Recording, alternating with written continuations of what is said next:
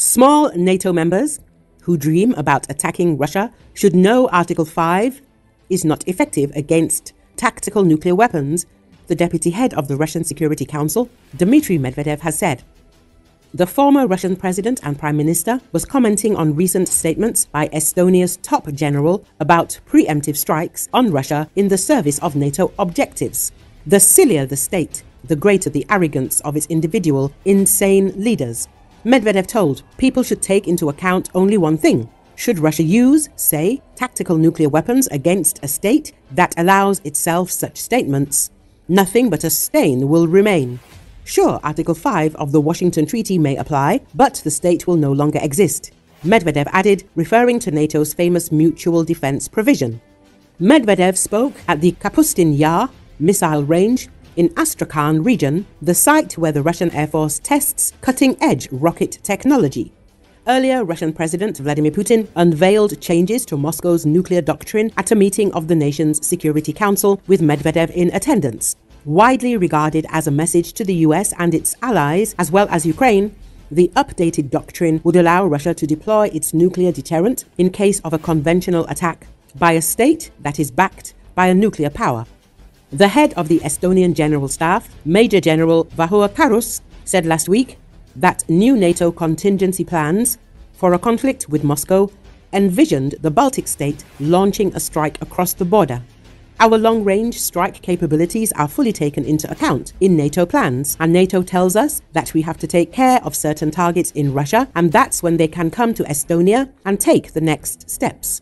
Karus told the Estonian state broadcaster ERR. Karus described the new mission as a fundamental change to Estonia's military doctrine, noting that prior to the Ukraine conflict, the US-led bloc expected the Baltic state to hold out for about 10 days before it could get NATO reinforcements. Estonia joined the organization in 2004 and has been one of the most vocal supporters of Ukraine in the conflict with Russia.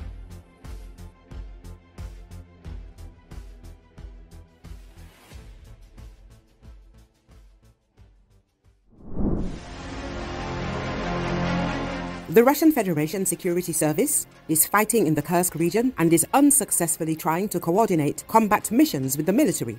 As reported by the Institute for the Study of War, the Russian opposition newspaper Novaya Gazeta Evropy identified a serviceman of the FSB Special Forces who died in battles in the Kursk region in August 2024. An FSB officer told the publication that the agency's leadership had tasked Special Forces, including elements of the Alpha and Vimpel groups, with identifying and destroying the Ukrainian armed forces, sabotage and reconnaissance groups. According to the source, these groups are poorly suited to conducting combined battles with the use of heavy equipment against regular armed forces. Usually, special service fighters conducted counter-terrorist operations against small terrorist groups and therefore do not have sufficient training and equipment necessary to respond to the Ukrainian armed forces. Another source close to the Russian Special Services added that the FSB Special Operations Center does not have common communications with military units, and there is still no common headquarters to coordinate combat missions between them.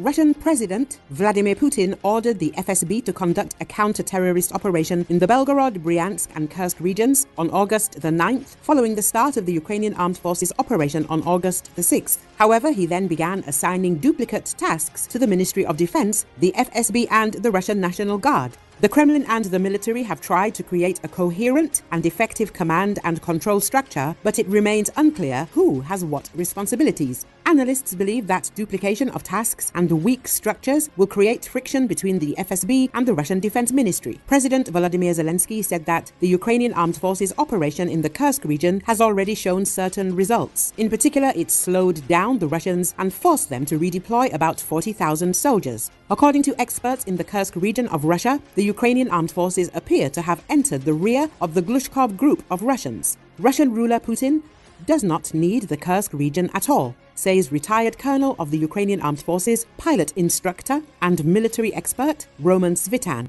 The Kremlin will not even notice if they completely lose this region.